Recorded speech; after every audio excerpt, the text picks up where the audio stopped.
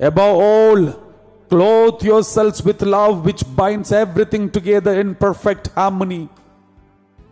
My dear brothers and sisters, in your family, there will be misunderstanding and confusion and arguments. Don't hold on to the wound, but hold on to the love.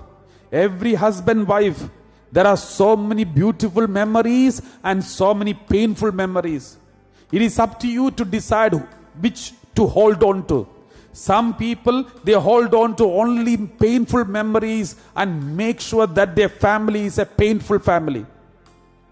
Some family members, they reject all the painful memories and hold on to the loving memories of their life.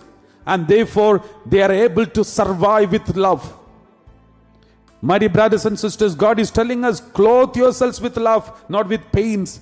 Some people are clothing themselves with the pains and wounds of the past. They're carrying wounds. Every time they say, you don't know how much I suffered. You don't know how much I carried.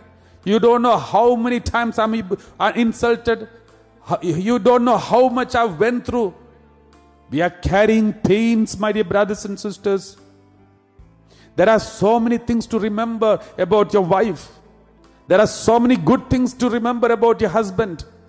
Clothe yourselves with that love. Then wherever you go, you will generate a positivity. You will generate love and affection. You will generate something holy. Everyone will love you. Everyone will accept you.